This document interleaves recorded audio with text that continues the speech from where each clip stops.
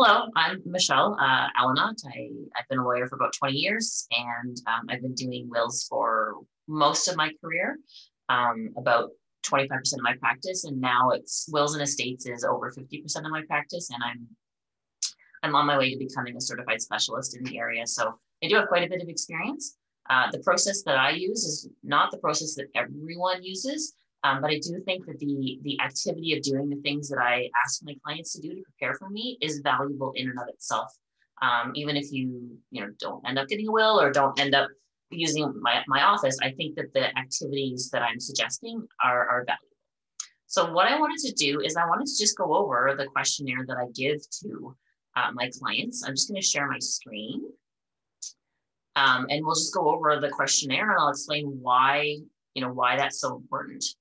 Hold on, let me just grab the right screen. There we go. Can everybody see that? I guess that's good. And if you have questions, just type them in the comments. Sarah, you can pop on and tell me if there's a question that I need to answer, but certainly there's going to be lots of time at the end for me to answer some questions. So obviously the basic things like your contact information, addresses and whatnot, you just don't want to be spending the meeting with your lawyer, like having them transcribe information. It's not the most efficient use of your time. And you want to use the lawyer's time, most valuably. And that's not by writing out contact information. Date and place of birth. So the place of birth can be important. Even if you're a Canadian citizen, but you were born in another country. I have a lot of clients that were born in European countries and they get pension income from those countries. And then also there's a likelihood that they're going to inherit property from relatives that still live in that country. So it can be important. Yeah, that's complicated. Because it might change the advice that I'm giving. Citizenship obviously is very important because it impacts on the taxation of your estate. So we do need to know your citizenship status.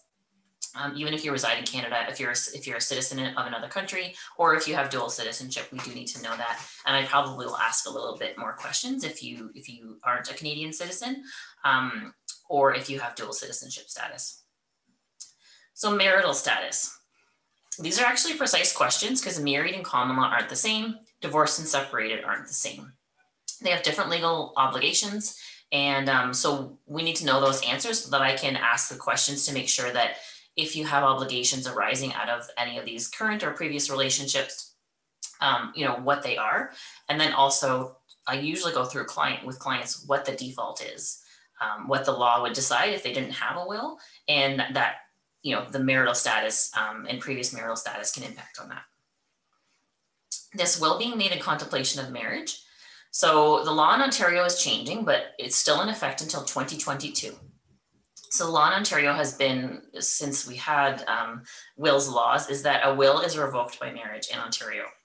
So if you did a will and you have since legally married someone, that will is revoked. It's no longer valid. So when I have clients coming in that are engaged, we generally make the will in contemplation of marrying their intended so that it's not revoked on their marriage.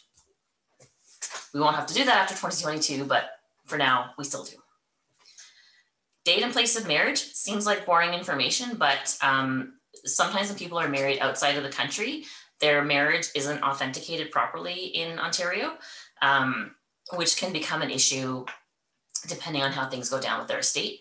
I've had to have marriages authenticated by the court because there's some things you can go through in the Marriages Act to authenticate a marriage even though it wasn't properly registered. And sometimes you can't authenticate it because there wasn't enough steps taken for the law to kick in. Previous marital history. So we've already asked about the status, but we just want to know who are your past relationships?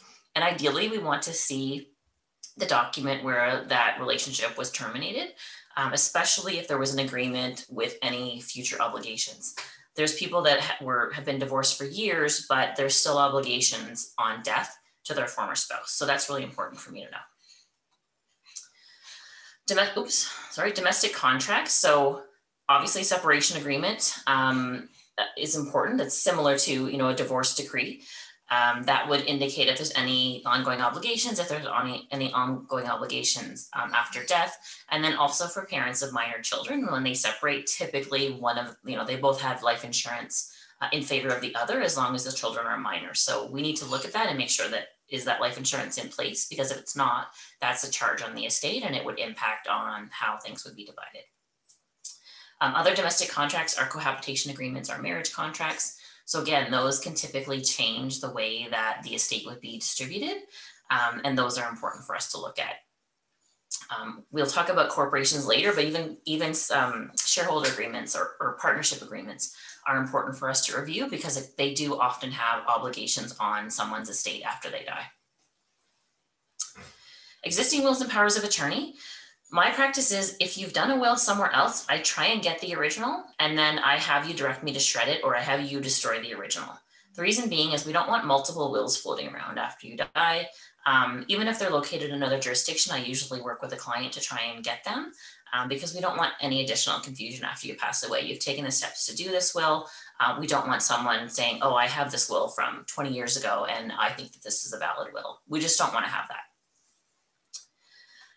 Children's names, basic information we don't want to be transcribing, but their date of birth is important. If they're minors, we need to plan accordingly for their age. And if they're nearing adulthood, then I'll have a couple of other questions about if they want money held in trust and things like that. And then if they're not the natural children of, if there's, a couple and it's a blended family, or, it's sometimes there's like a chosen child who's not formally adopted. Sometimes there is an adopted child. There's a bunch of different ways that people can become a family. And it's important for me to know what the actual legal relationships are, because we need to make sure that the documents reflect what the intention is of the people making the will, and that they don't accidentally, disinherit someone who's part of their family, but isn't, legally seen as their child. So support obligations and other dependents. You'd think we already would have dealt with support obligations whenever we talked about the separation agreements and things like that. Not always, and other dependents as well. People support their families in various ways, financially usually, but sometimes it's, if your parents are the babysitters for your children, or if you take your grandmother to the grocery store once a week and take her to all of her appointments.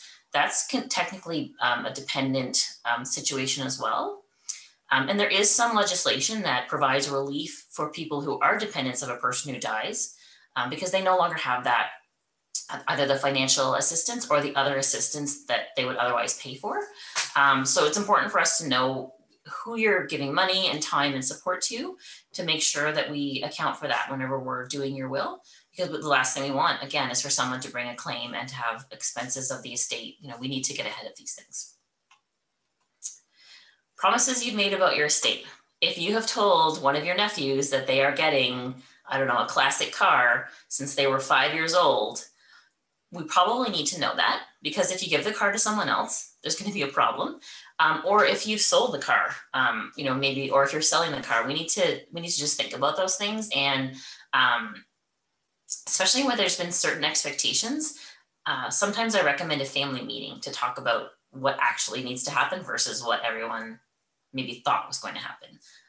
Life changes and things like that. And I prefer to be as transparent as possible when doing these things, to the extent that my clients are comfortable, because keeping secrets and having people think things that aren't actually going to happen is usually a surefire way to have someone challenge a will and make people hate each other after you've died. And I don't think anybody wants that. Other beneficiaries to be named. So name and relationship and date of birth if they're a minor, and their address. So if you're giving things to close friends, colleagues, something like that, we just need some information to define who they are.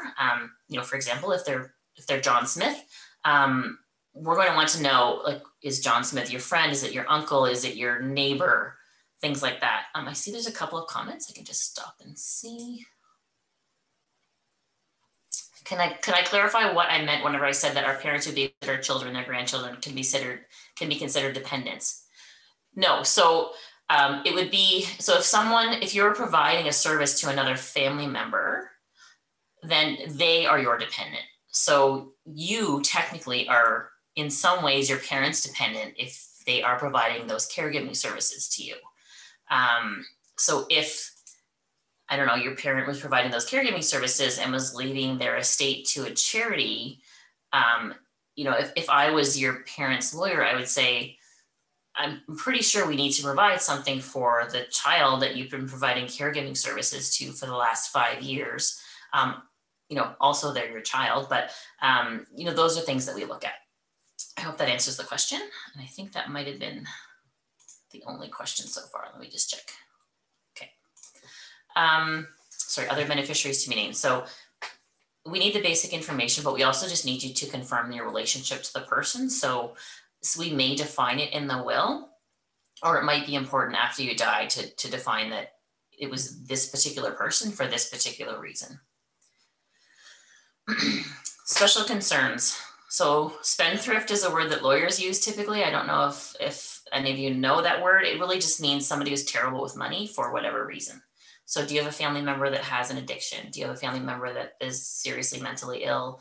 Do you have a family member with a disability? Do you have a family member that has a gambling problem that's been bankrupt, things like that? We may want to do some extra things if you're leaving money to that person. Also, family tensions are important.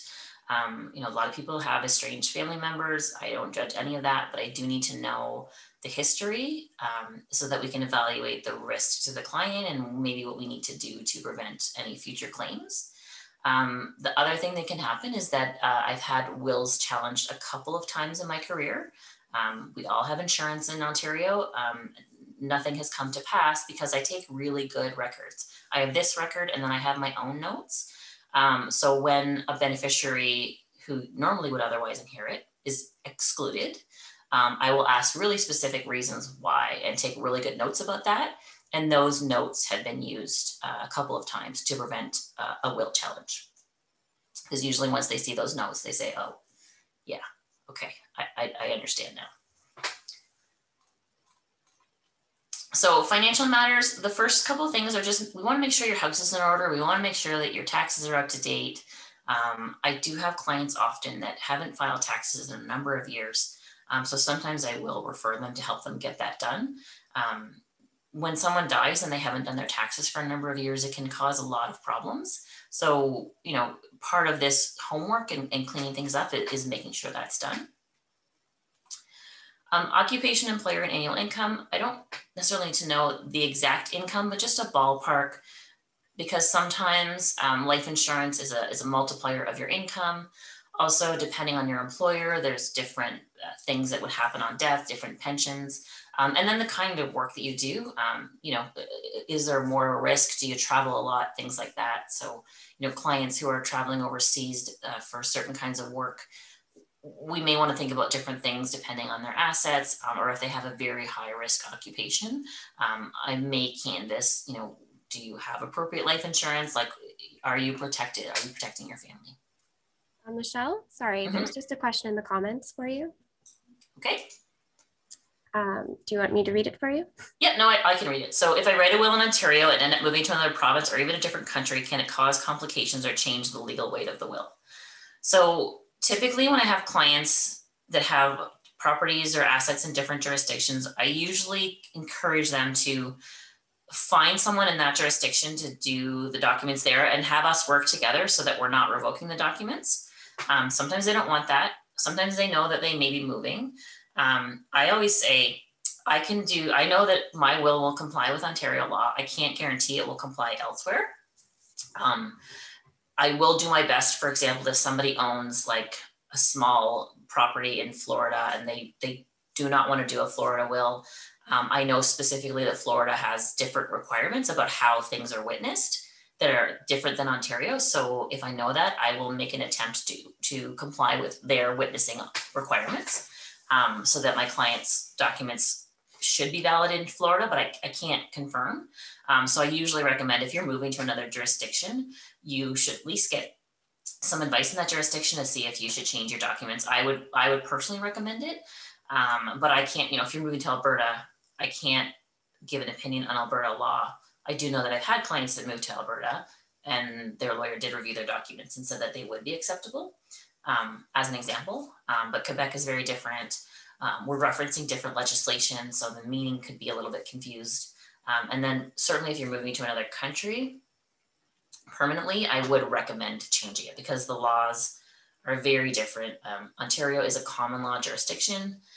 Quebec is a civil law jurisdiction. There are many countries that are a combination, like the law is just different, and the way the law works is significantly different. So that's generally what I recommend. But that said, I do, when I have clients that have properties in multiple jurisdictions and they just, for whatever reason, they're refusing to get advice in that jurisdiction, then I try and figure it out or contact a colleague in that jurisdiction to make sure that at least in terms of how the documents need to be witnessed, I'm doing that. But beyond that, they're kind of on their own, sadly. I hope that answers the question. I think I was on ownership interest in a business. When I was a brand new lawyer, I had clients in, we went over some of this stuff, but they hadn't prepared anything in advance. I didn't use a questionnaire then. We just kind of, it was a free open meeting and I tried to get as much information as I could. We made a lot of decisions, developed their plan, and then on their way out, I forget what I asked them, but they said, oh, by the way, we own half of insert well-known Cornwall business here. And I thought, oh, so what's the value of your share? About 800,000. It's like, okay, so can you sit down again? Because that really changes things. If you own shares in a private corporation, there's a lot of different things that we do. But if you own a partnership in a business, or if you have a side gig, an Etsy business, anything like that, there are different things that I would do or would advise you. Previous lawyers, I don't necessarily need to contact your previous lawyer unless they hold your will. But sometimes just knowing who handled your real estate transaction, if you were to die and we needed that documentation, we at least know where to get it. Safety deposit box. Someone needs to know that you have a safety deposit box or a lockbox and where the key is besides you.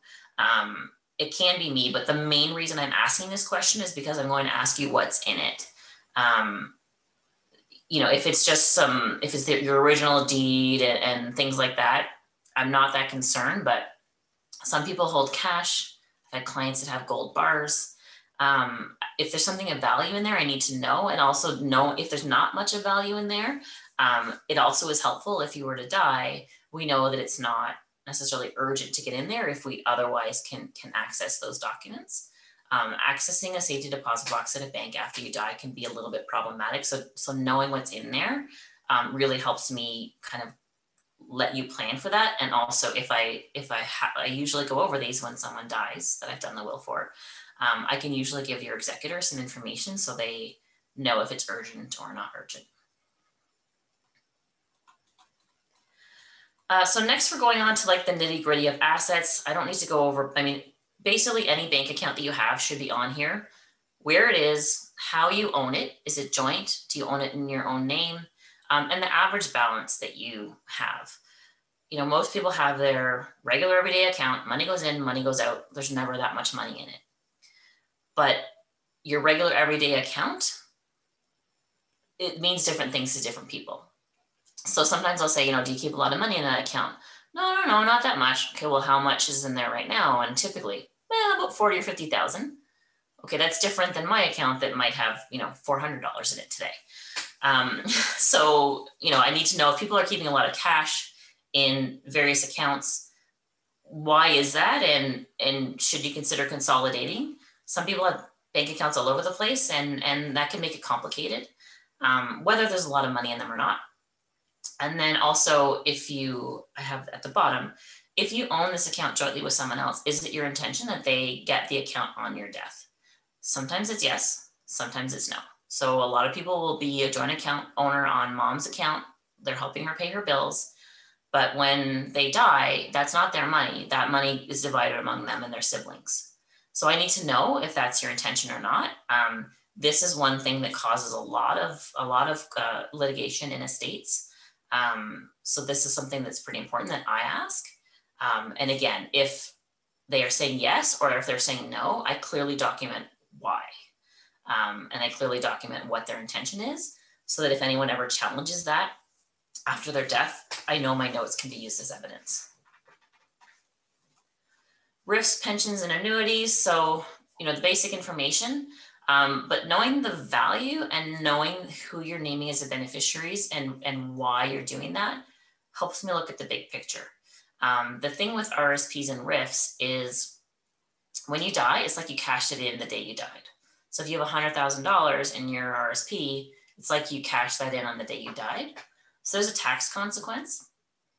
But if you name your kid as the beneficiary, like your adult child, that's the estate pays the tax. Your adult child gets $100,000. So if you're giving your $100,000 house to your one child and your $100,000 RSP to the other child, the kid you're giving the house to is going to get the short end of the stick. So I need to know what you've done and what your rationale is for that, because if it was an attempt to equalize your estate, that's not going to work. Next is non-registered investments. So GIC's bonds typically accounts where you can't name a beneficiary. And again, I'm going to want to look at what those accounts are and what their purpose is and why. I think we have a question.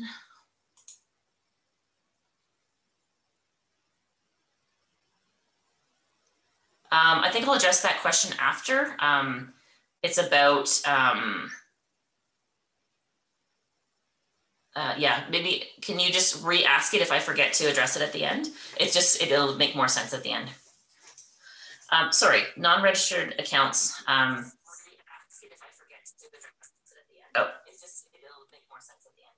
Oh, someone's, I guess there's a delay. So for non-registered investments, I don't know, somebody needs to mute, or is it me? I'm not sure. For non-registered investments, if you have a lot of money in non-registered investments, sometimes there's a negative tax consequence. So I may canvass if there's any, sometimes there's things that you can do to limit the tax consequences.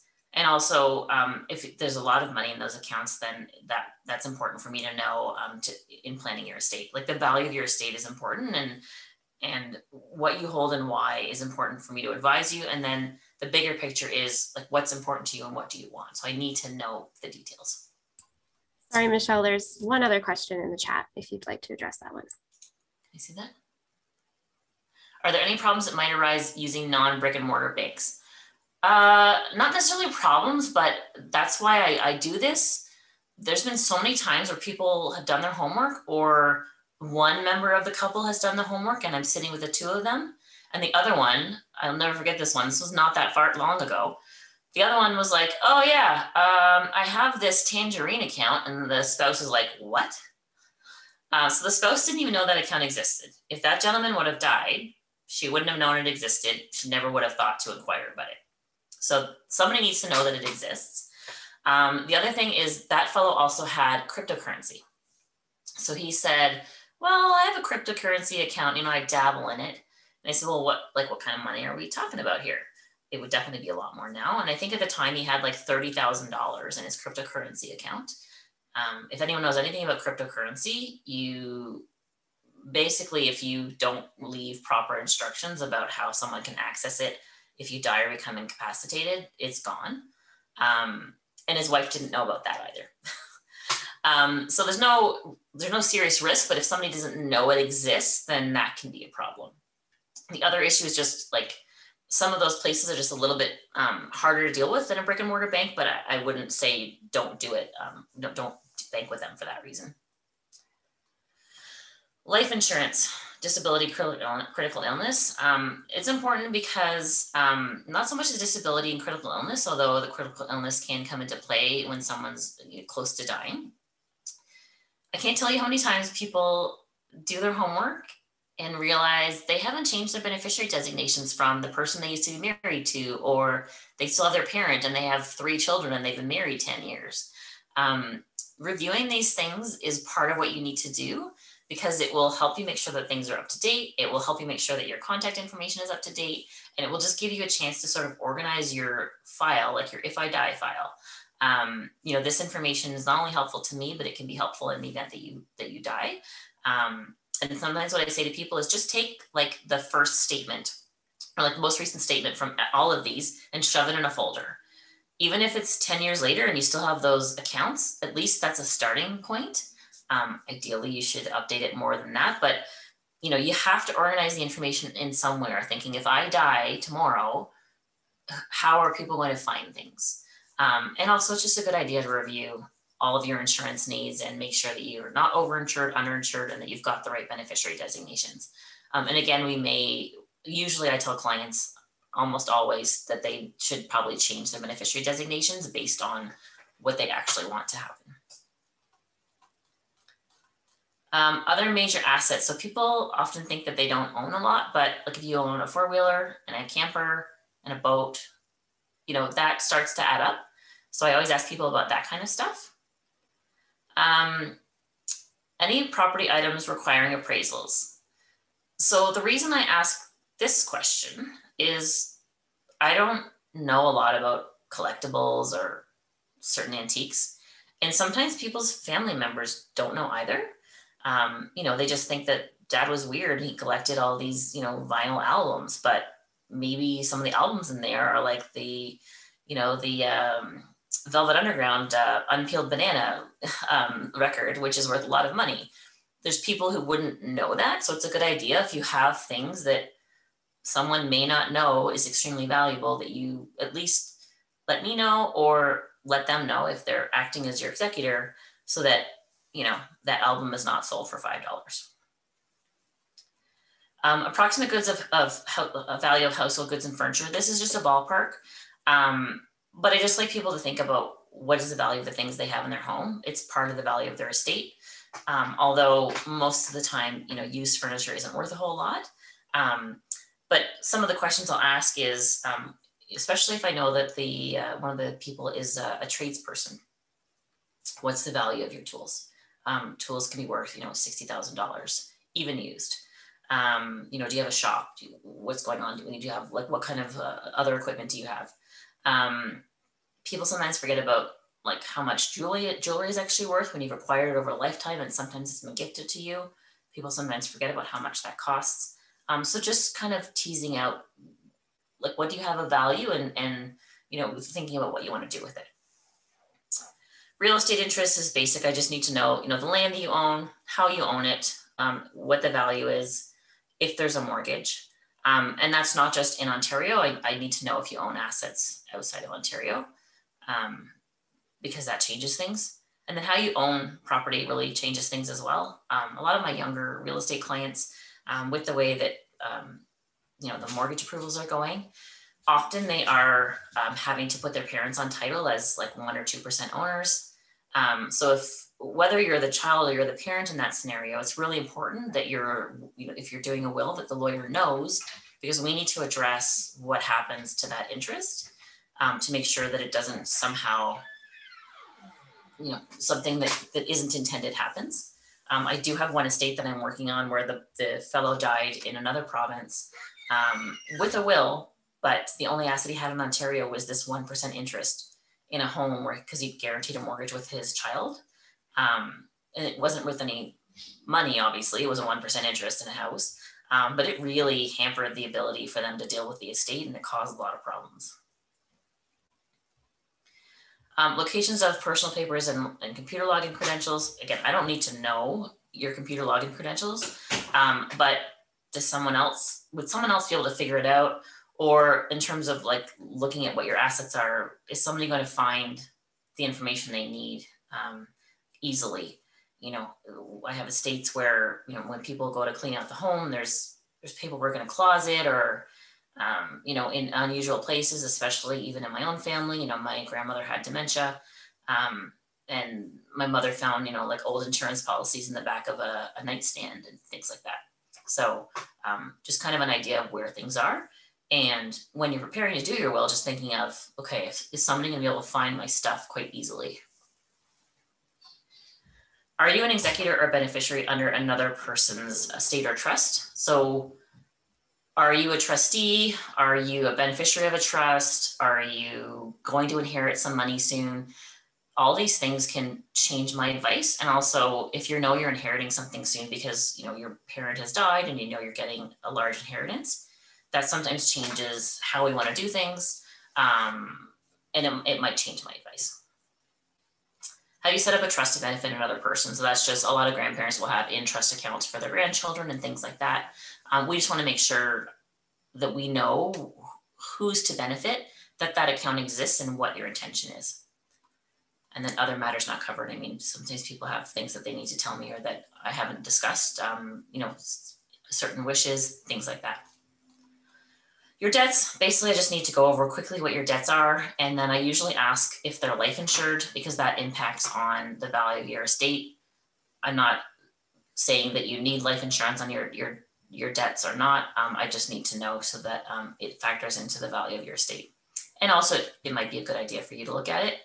I recommend to people that they register for free with Credit Karma or Borrowwell.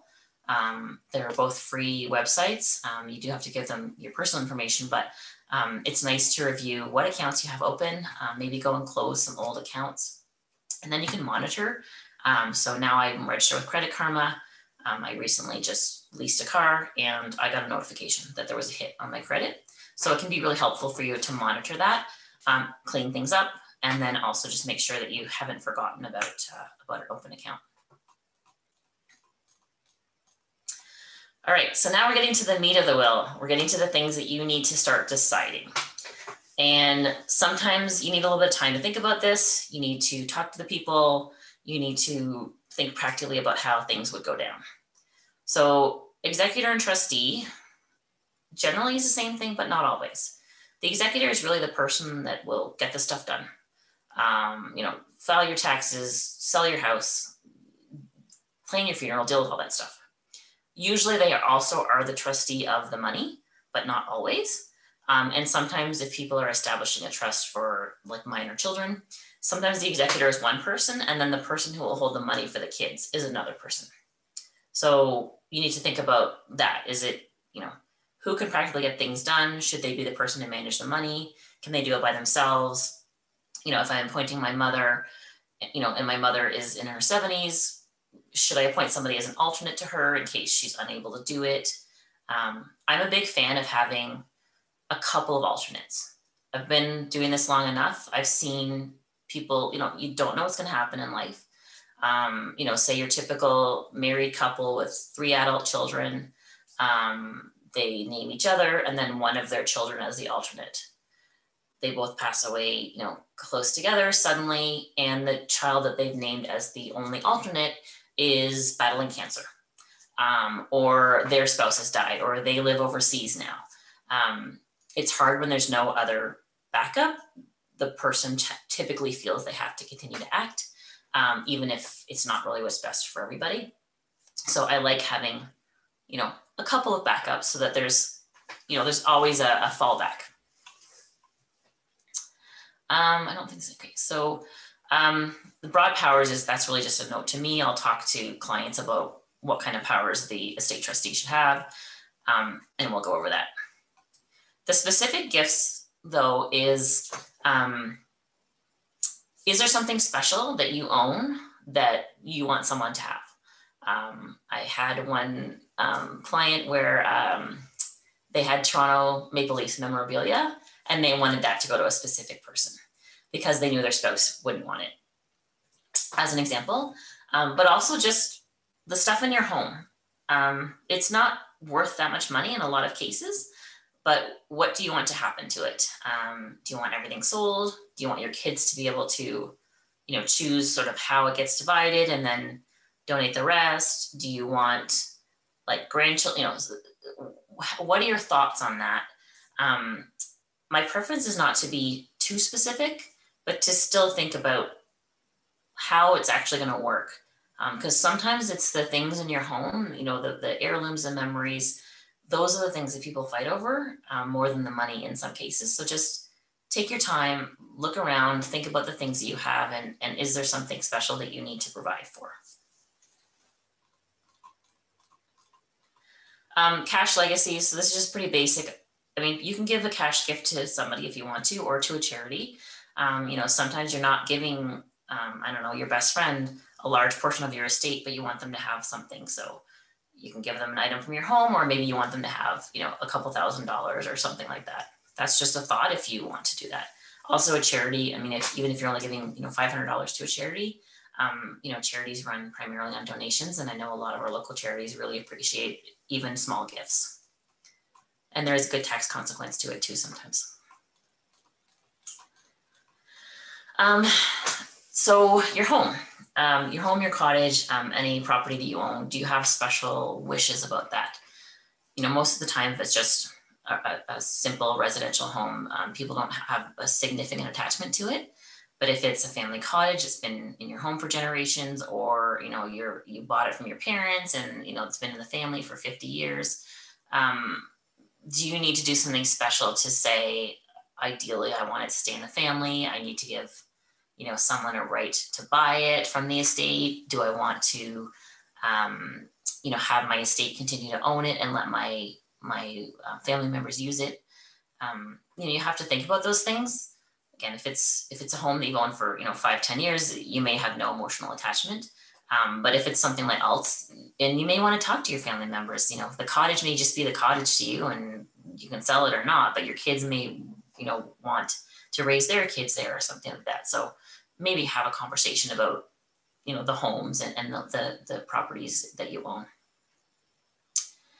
Creating trusts for beneficiaries, I ask about that because if you have minors, or if you have, like I said, a relative who has a disability or has a gambling problem or some other reason, you may want to create a trust to protect them from themselves. And for minors, they can't inherit until they're at least 18. And in some cases, you may want to delay that. I never hope that my parent clients will die before their children are adults, but it does happen sometimes. And if you die when your children are young, they're going to have enough troubles. Do you need to drop $500,000 in their bank account on the day they turn 18?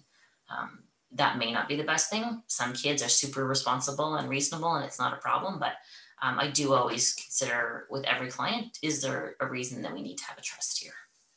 See, there's a question.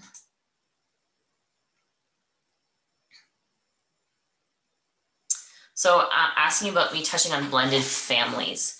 I can't address this now because we do sometimes use trust to deal with that. So like I said, a will is revoked by marriage. So, if you were married and you get divorced or your spouse dies and you remarry and you make a will giving everything to your second spouse, when you die, they get everything and they have zero obligation to divide it among your family.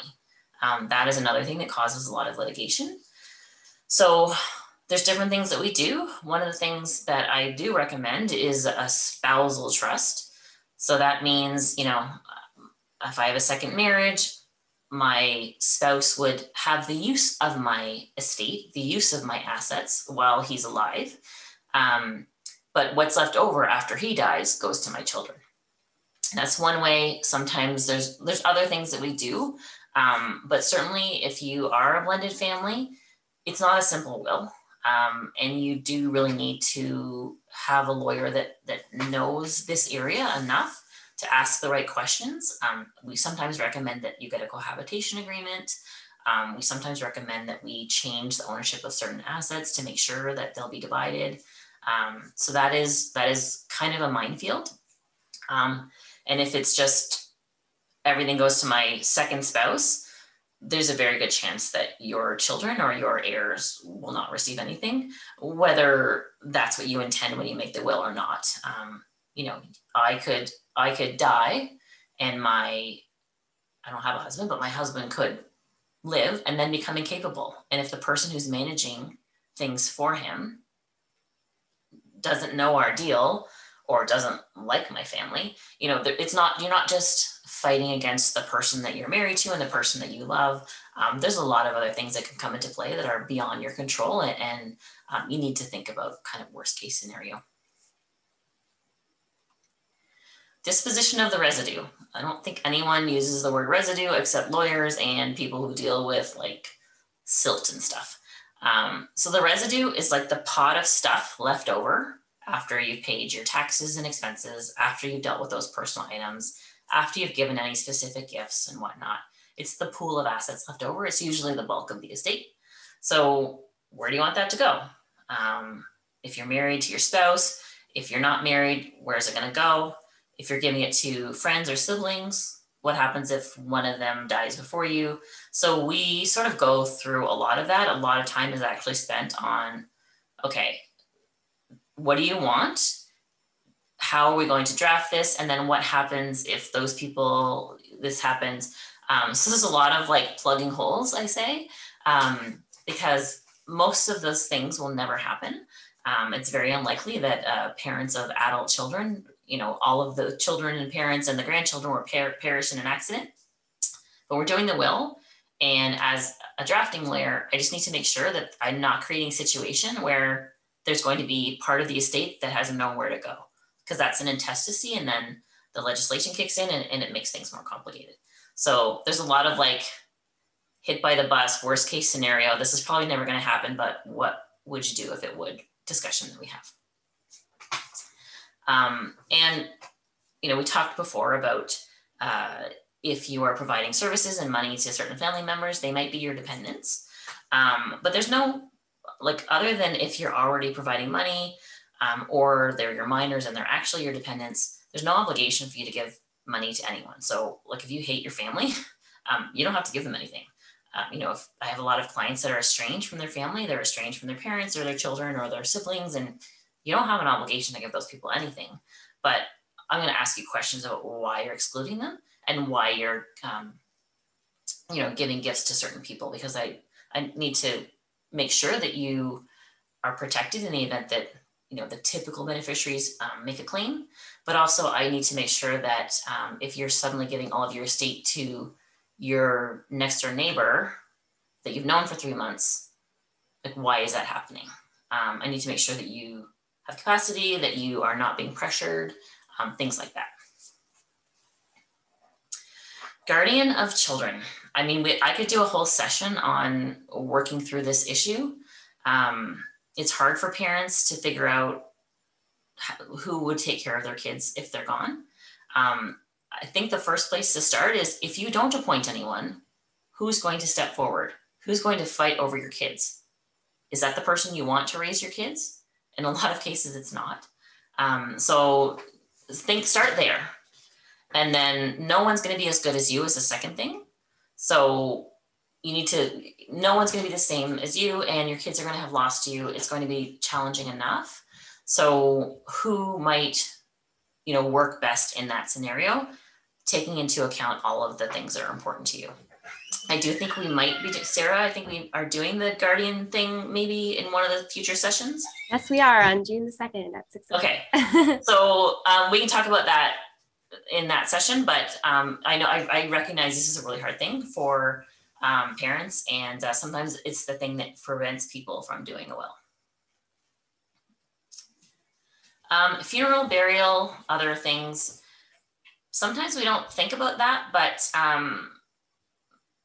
the last thing you want is for your loved ones to have like no idea what you want and to be stressed out about that kind of stuff. So if you do have certain wishes, just let people know, because like cremation or burial, like, I don't know, do they want to serve?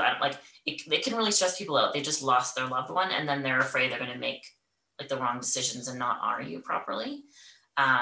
So, you don't have to prearrange your funeral. You can, it's very helpful, but at least just kind of say, hey, like, just cremate me and like spread my ashes in the St. Lawrence or something. Like, just let people know what your thoughts are. And if you want a funeral, if you want a mass, if you don't want anything, if you want a party, if you want an Irish wake, it might not happen because your estate trustee can override your wishes, but at least giving people an idea of what you want will certainly make it easier after you pass to make decisions. Other special powers or clauses is probably something that I would discuss based on the needs of the client. And the next thing is powers of attorney. So the will is you've died. Someone needs to deal with your assets. Powers of attorney are you're still alive, but you're not capable, and someone needs to deal with your assets and with your healthcare. So there's two powers of attorney. I'll go over this quickly because I know we're getting to the end of the time and I want to have time for questions. Power of attorney for property and power of attorney for personal care or healthcare. You don't have to have the same person for either. You don't have to name the same person that you named in your will. You can name more than one person for any of these roles. So you can name more than one person as your executor. You can name more than one person as the guardian of your children. You can name more than one person as your attorney for property or personal care. But just think about, like, practically speaking, who is the best person? My brother's probably going to kill me for saying this, but I wrote a blog post one time about, choosing your executor, choosing your attorney for property. And I said something like, your brother might be a wonderful person, but maybe not the best person to do paperwork and deal with finances. And after I posted it, my brother said, was that a dig at me? I love my brother, but he is not the most organized person with finances and paperwork. And I said, honestly, not when I was writing it. I completely didn't even think about it. I was thinking, like, objectively, but yes, like, I wouldn't appoint you for those things. It's not the best role for you. And he said, thank God. So, if you have a family member that just is not great with paperwork and it's just not their thing, they might not be the best person, or you can appoint them with someone else who's like all business and really good at being organized. And then the two of them can work together. And for your healthcare, depending on what your wishes are, I know a lot of clients will specifically not choose some of the people closest to them because they don't think those people would be able to handle making difficult decisions if they were really ill. It might not be the case for you, but it's something that you need to consider. And again, think about alternates as well. And one of the things that we need to think about when we're doing the power of attorney for personal care, for healthcare, is do you have any sort of end of life type wishes? Do you want to die a natural death if you are terminally ill? So that's sort of the no heroic measures clause. Do you have other wishes? Like I have one client who didn't want her haircut. If she was incapacitated, she didn't want her haircut. She had very long hair and didn't want the person acting for her to cut it. Do you have wishes about, like, what kind of care you want? Especially clients that have some sort of degenerative illness, MS or something. We will go through things in a bit more detail because they may say intubation, yes or no. I have Jehovah clients where we go over things in pretty specific detail based on, what they are comfortable with. So, you can consider all of those things as well, and who's going to honor your wishes the most and who's going to be in the best position to make those decisions. And if you're naming someone who's not one of your close family members, are they going to be able to work with your other family members? The other thing to consider is if you're appointing one person for property and one person for healthcare, they're going to need to work together a little bit just because obviously your healthcare is expensive and they need to make sure that your care is paid for. So maybe don't appoint people who hate each other. I have one estate right now where the two children hate each other with a white-hot intensity of 1,000 suns. And I cautioned my client against naming both of them because I didn't think they'd be able to work together. But that was what the client wanted. And the client is very old now and nearing death, and it doesn't look like it's going to be all that fun. So that's something to consider as well. And that's everything. I can stop sharing my screen and answer some questions now. So I know there was the one question about, okay, so the question that I said I would wait for is, what if a parent who is remarried dies, has no will? What happens for their assets, finances, house, etc.? Is it only next of kin, or do the children still get their share? So intestacy rules vary. That's sometimes why we also ask those questions, because not everybody who does the questionnaire ends up retaining me. So in Ontario, if you are a parent, okay, well, I'm going to go through it. I'm going to go through the hierarchy. So if you are married and you have no will, if you're legally married, your spouse gets the first $200,000 of your estate. And then if you have children, the spouse gets 1/3 of everything over 200,000, and the children get the 2/3 of everything over 200,000. If you're legally married, and if they are your natural children, again, I could do a whole other seminar on DNA kits and surprise relatives because that's causing a lot of problems. And that's also why I ask about relationships, because if someone is, not a blood relative, but is your child's for all intents and purposes, we need to define them as that way. So that's kind of generally how the intestacy works if you are a parent with children, a married parent with children. If you are not married, it would just be the children. We distribute it equally among the children. If you have no children, we would look first to see if you have living parents. So it'd be divided among your parents if your parents were living. If you have no living parents, it's divided among your siblings. If you have no living siblings, or if a sibling has predeceased you. So the deceased sibling share goes to nieces and nephews. But if you have no living siblings, then it's all to your nieces and nephews. And the legislation actually uses, after that, after nieces and nephews, it's called relatives of equal degrees of consanguinity. So we're looking pretty far afield at that point. Some people say, well, I'm dead, I don't care, but people that you don't even know are going to be inheriting from you. You could benefit a charity. If you really don't give a crap about your family, you can benefit a charity, and they would certainly appreciate that. I just posted on my page today a case about a fellow in Ontario. He died with no blood relatives. He had a long-term common law relationship, so that the daughters of his spouse were like his children. They had no right to inherit. So the province is probably going to be looking to find any potential heir of this man who probably didn't even know they were related to him, and the two children that he basically raised get nothing. So, that's pretty sad. Someone's asking about the cost of doing a will. So with me, sorry, my dog is playing in the hallway. I apologize.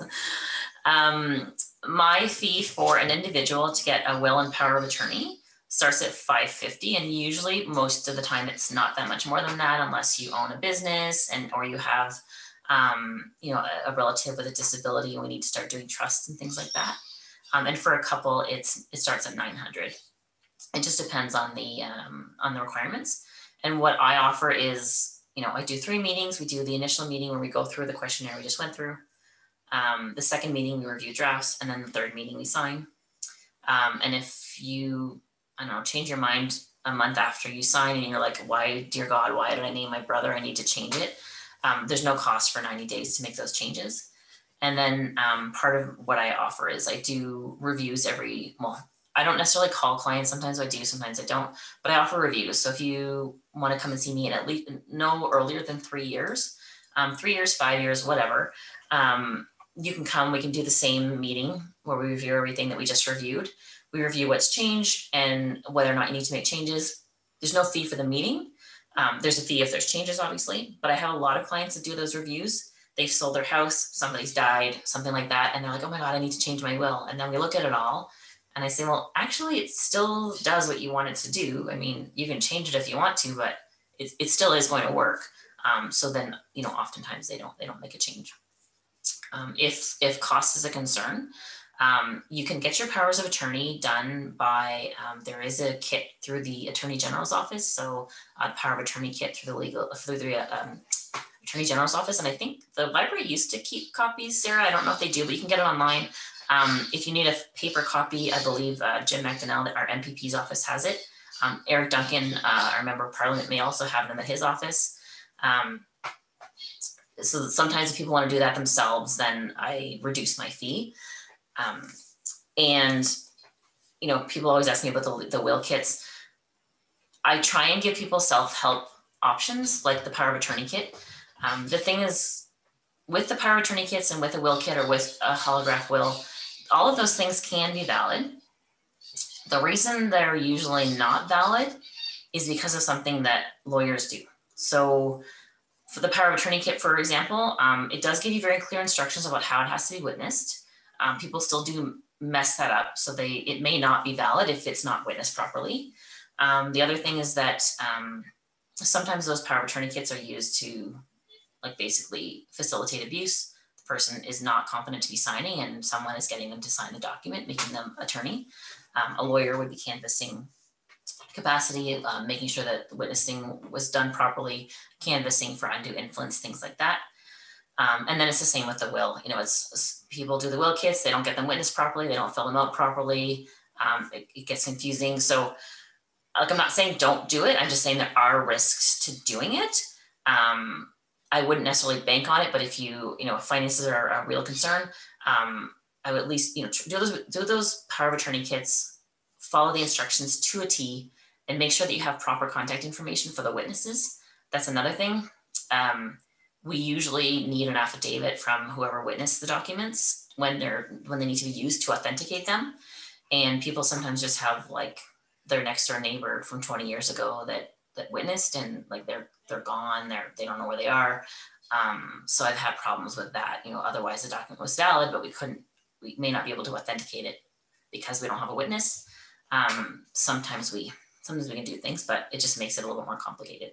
So with a lawyer's office, we do the affidavit right away. It's done, and also lawyers have insurance. So I don't do my own will. Another lawyer does my will. Obviously I have input in it.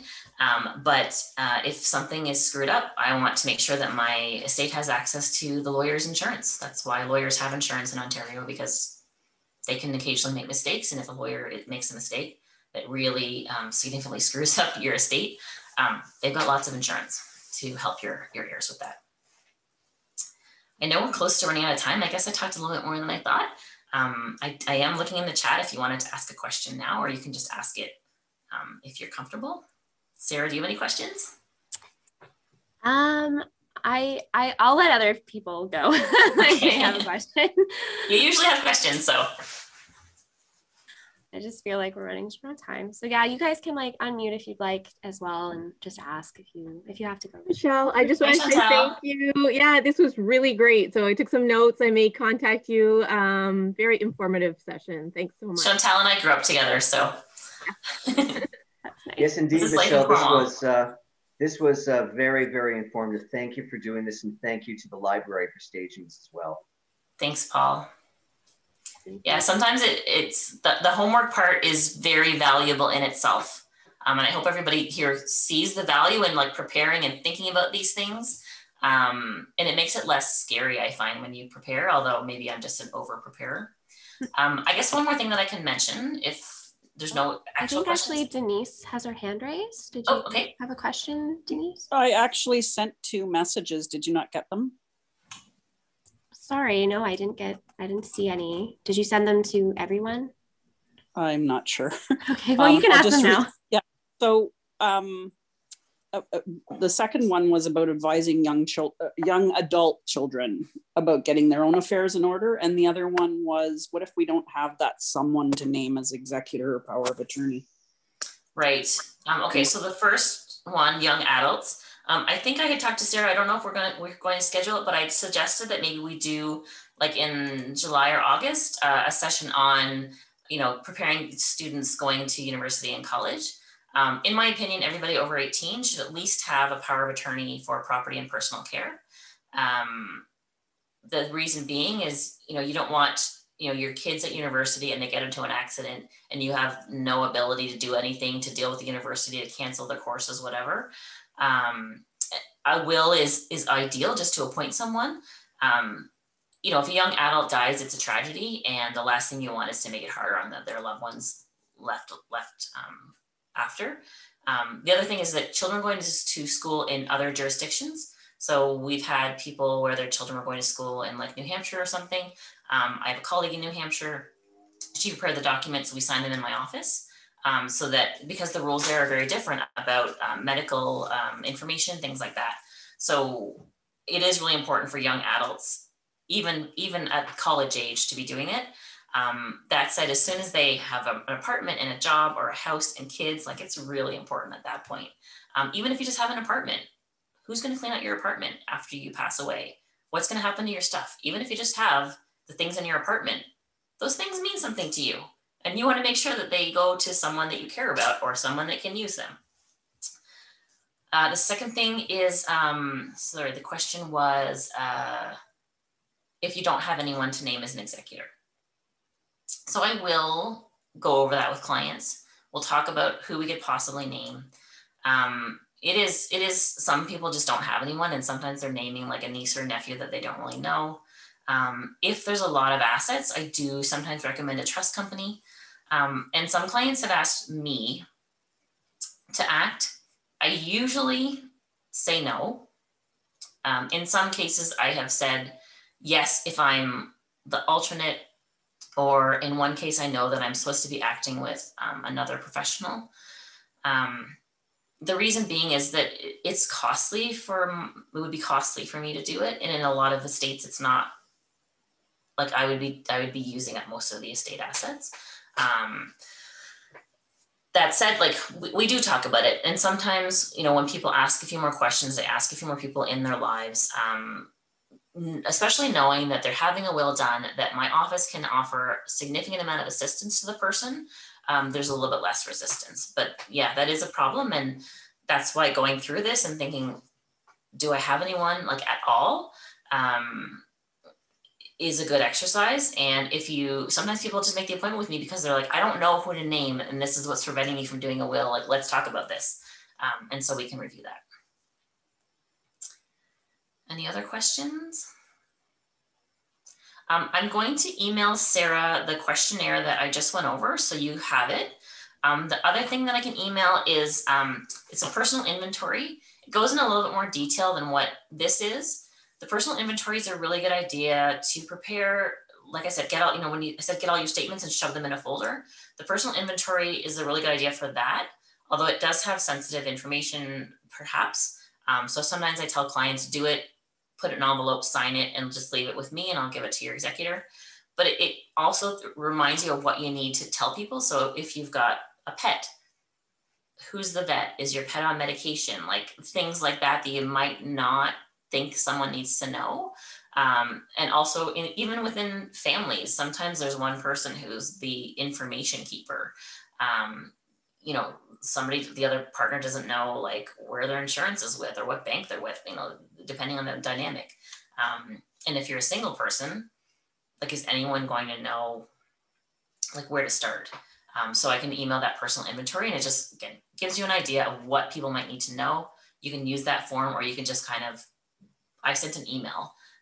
The last time I redid my will, I sent an email with a lot of details to all of the people who might need to know anything. And my mother replied saying, you're not going to die, right? I was going away, and I'd made some pretty significant changes. But they all know what role they have. They all know where to get the information. They don't necessarily know what the information is, but they know where to get it. Any other questions? I think we're kind of over time, but yeah, we're a little over time, but I'll definitely email that to everyone. But if there are no more questions, we can wrap up, I guess. Thank you. I hope that this was helpful, and now you've got your homework. Yeah. Yes, thank you so much, Michelle. I'm really happy to have you here, and thank you all for showing up and the great questions. I think this was a really great discussion, but have a great night, everyone. Thank you. Bye. Thank you, you too.